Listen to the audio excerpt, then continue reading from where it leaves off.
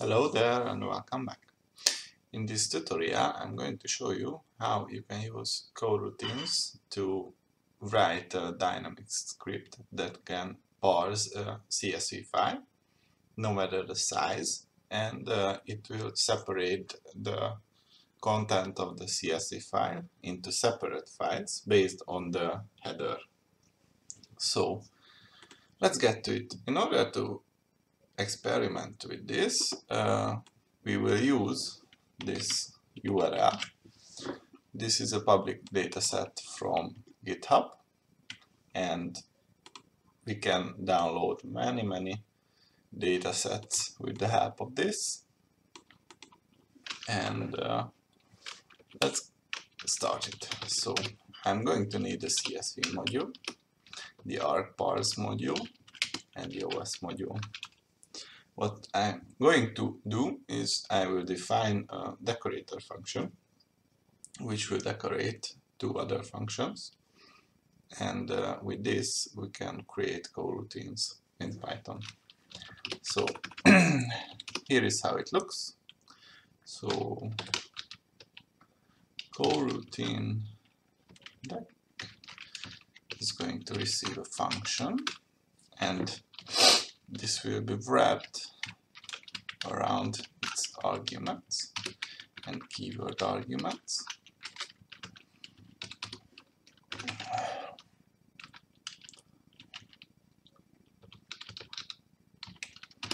Corrouted is going to be the function with the arguments and keyword arguments, and all we are going to do is call the next function, because when you have a coroutine you need to call the next function on a generator, and this is how you achieve it. And we will return the corouted, and after that we will return the wrap. So basically that's it. This is how you can create a wrapper with which you can create a decorated function, also known as coroutine. So we will use this decorator, and we will create the coordinator function, which is going to receive a writers array, and we will try to run an endless loop or an infinite loop, and we will receive values with the help of the yield from the generators, and we will split these values with the split function based on the separator, which we assume is this sign. And after that I'm going to need a variable, and I will iterate through the writers array,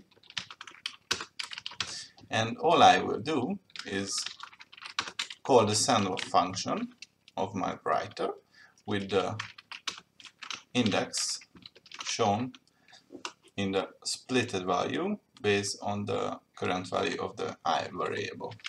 So basically what it will do is that we will have writers which will write to a file which has the name of the headers of the CSV file, and it will map the currently splitted line. So if our first header is A, then if we split the next line, the first value after the split goes to the file called a.txt, and if our second header is B, then the second value in that array goes to the b.txt, and we will go through all these arrays, and finally the I will be incremented with 1, except we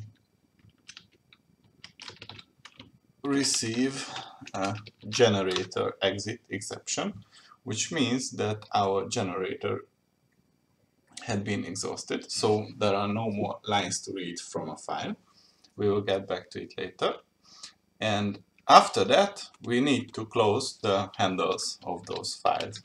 So for writer in writers writer dot close, and that's it. This is our coordinator function, and we need to decorate the file writer function,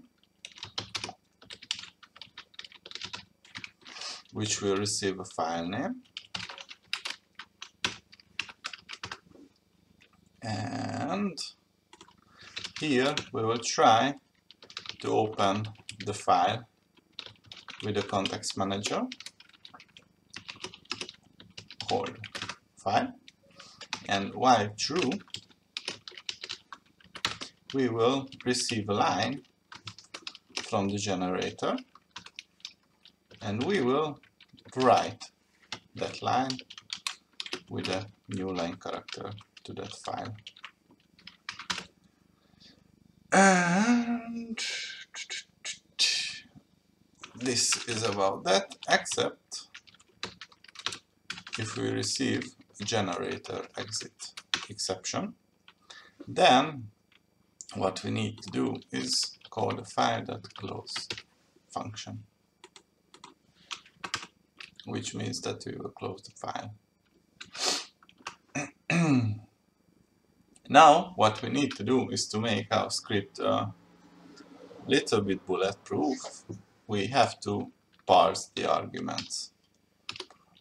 So we will use the argparse.argument parser, which will say that this tool is to split arbitrary CSV files based on the header into different files with txt extension, and parser dot add argument the -f, aka file to process, is going to be of type stir with the help of specifiash.file to be processed. And I would say that this is enough to parse the arguments. And we need to check if the file to be processed it was specified, because if not, then we cannot do anything. So we need to abort the script. So you must give me a CSV file to process. And we will raise a system exit, and if the file which was specified could not be found, so then we will also say that you have specified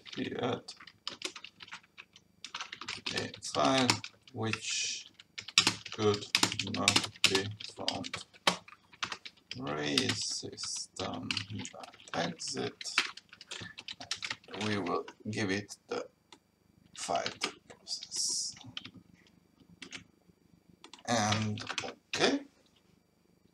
Now we need to pull off the headers from the first line of the CSV files. There must be many ways to do it. This is how I found to be the most convenient for me to pull this off. Is that file to process is going to open for reading as CSV file, and we need to create a CSV.reader CSV file, and the headers are going to be the reader dot next. So this will give me the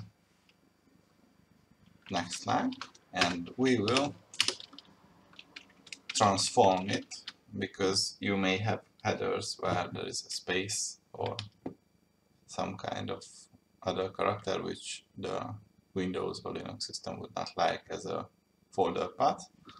So all we do is replace the white space with nothing, so we will shrink those headers that have white space, and this is going to be done for every item in the header, and we will assign it back to the headers. So basically we got the headers. All we need is a coordinator, which is going to be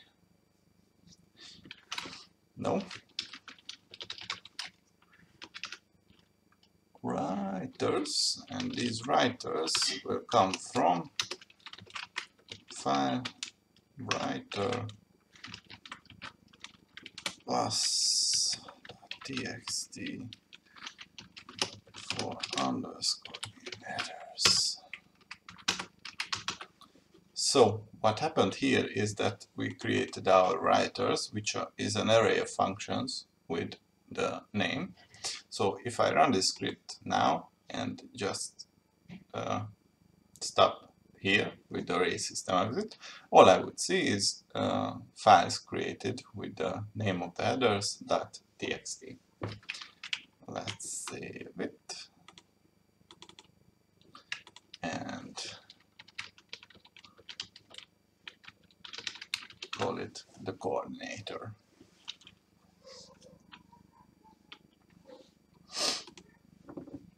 And after the coordinator is ready, which gets these writers, all there is left to do is open the specified file to be processed as CSV file and iterate through every line in this CSV file.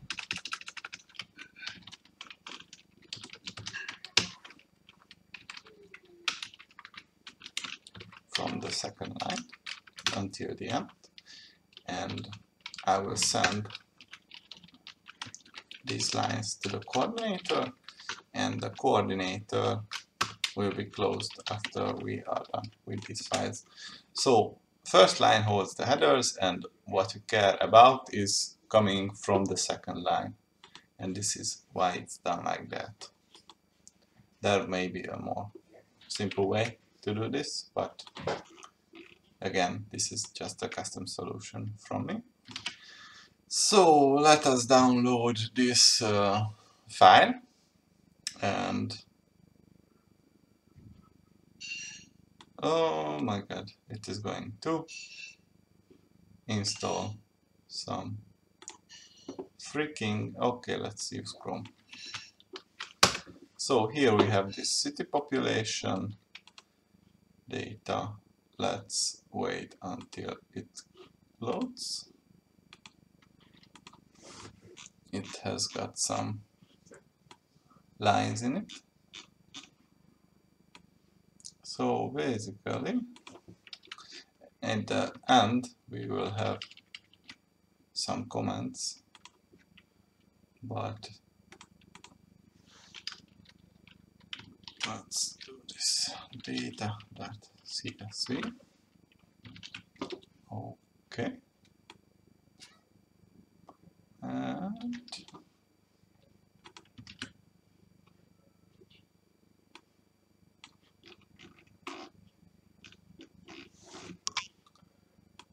let's just find out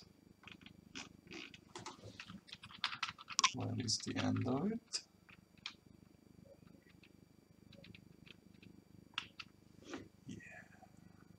This is the end. Okay, let's delete this, save it, and if I done exactly what I wanted to do, then I have the CSV file, I have this coordinator, and I can run it this way.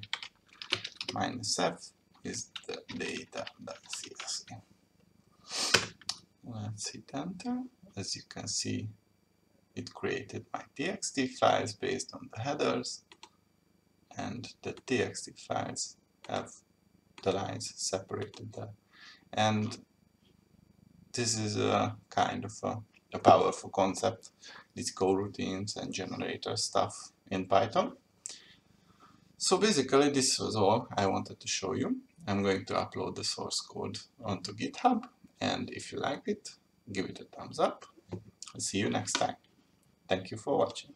Bye.